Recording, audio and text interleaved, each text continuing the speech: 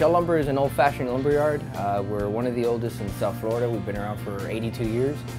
Established in 1928 and every year thereafter. We now have two locations. We have our primary retail facility, which is this facility off 27th Avenue and one block north of US 1. And we also have our distribution center, which caters to our export, wholesale, and builder business. And that's about 15 minutes north of us off the 112 Expressway. Like I said, we're an old-fashioned lumberyard. We're very family-oriented.